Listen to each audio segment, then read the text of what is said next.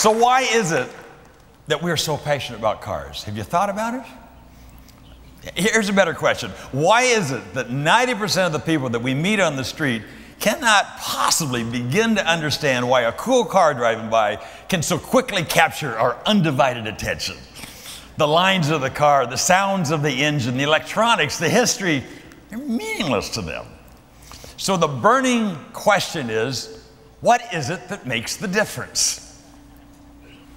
Why is it that cars play such an important role in our lives, and to the rest of the world, they're almost meaningless? You know what I mean? Well, in all seriousness, I've come to the conclusion that there is a car-crazy gene that is found in a small portion of the population.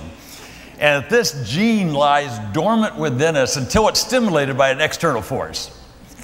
And for most of us, that external force was our parents. For others, it was an uncle or a cousin. For some, it was an older sister's boyfriend who had a cool car.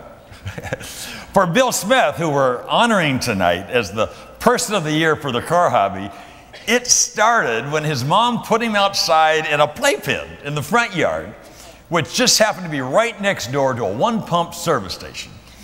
And I know you'll find this hard to believe, but he would tell you with great conviction how clearly he remembers that looking at the lines of those cars and listening to their engines ignited his car-crazy gene as a toddler. Now think about it. I mean, there doesn't seem to me to be any other explanation. Why else would some people respond and other people not respond to the very same stimulus? I believe that those who do respond were created with a car-crazy gene. Okay, I know you're laughing. You think this is a big joke, but it's not. I have scientific evidence to back this up. I was so convinced of this being true that we funded a major study at one of the nation's leading universities, and the results are so amazing that they're going to be published in next month's edition of the American Journal of Medicine.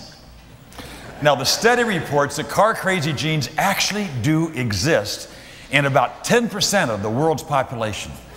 And the only reason they haven't been discovered up to this point is because nobody ever looked for them until we funded this in-depth research.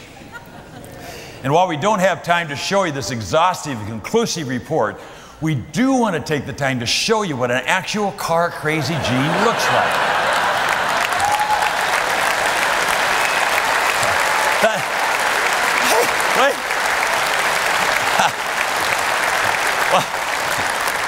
Thanks to electromolecular imaging, which has just become available in the last few months, we can show you for the very first time what a DNA strand looks like that contains a car-crazy gene.